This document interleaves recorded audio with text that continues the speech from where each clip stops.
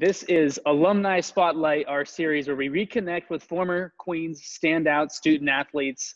And today we have Chuck Wittman of the Queens men's basketball program, class of 1997, a 2018 Hall of Fame inductee, an All-American. The accolades are endless. Thank you so much for coming on today. Thank you for having me. So you were at Queens 4 years, 93 to 97, led Queens to its first ever NCAA tournament appearance. You finished as the top scorer of all time. Now you're moved down to number 6. So just to start with your Queens career, was basketball kind of the goal for you? Because you had a very impressive career in college. I know you played a little bit professionally in Brazil. Yeah, I think going to Queens, going to college actually, basketball was the ultimate goal. And I kind of felt like the only way I was going to go to college is if I played basketball. And I was lucky enough to end up at Queens. So yeah, Gotcha. that was my priority. So where'd you grow up again? I grew up in Charlotte. Okay. Yeah, I grew up in Charlotte. So now you're in Los Angeles, actor, producer, writer, co-founder of MCM Productions. Mm-hmm. So you're in Los Angeles, you're in the film industry. When did you sort of in your head make that transition from, maybe you're a basketball player with a business, you're a business graduate, to, taking a leap into kind of the film industry and everything that you have right now? Well, I think it started back at Queens. I couldn't be in any of the productions, but I could help build some of the sets. So I remember doing that. I remember, I forget which production it was, but I was building some of the sets. Unfortunately, my coach at the time found out I was doing that with like power saws, and he went to the professor and was like, Chuck can't be a part of this class anymore, especially that part of it, the set making. So they found something else for me, but I kind of fell in love with the whole theater and not so much the film side, but definitely the theater side then. Uh-huh. And that kind of propelled me after I finished my basketball career, studying acting and then moving to New York for 2 years and doing theater. Gotcha. So it's really interesting to see how that kind of transition. I think you're the first interview that we've had out of all these standout former athletes have gone on to lead really impressive professional lives, and it's just really cool to interview someone in this sector. Can you just talk a little bit more about like MCM Productions and just your role right now in the film industry? Yeah, we're a small production company. My wife and I are the co-owners. We both write together. And, this industry, kind of like sports or anything in life, you kind of have to pivot, right? So Right. We've kind of pivoted out of the film and more on the TV side and have started to really put our focus on writing scripts, TV scripts with a female lead and strong female characters, women of color especially. So we've kind of had to pivot out of that and move into TV because we feel like what we want to do, it's more conducive for television.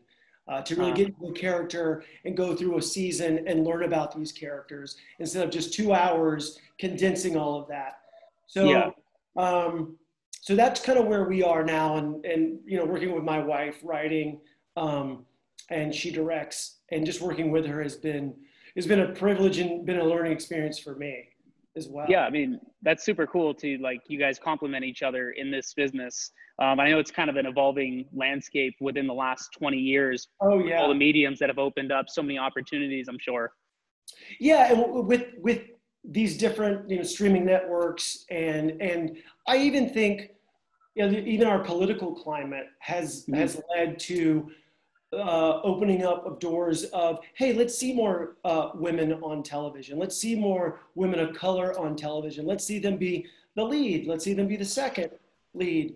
And let's see them be the writers and the directors and the people who are filming it. So that's kind of where we've put our apples, so to speak, in that cart. and we're going to persevere and see where it takes us.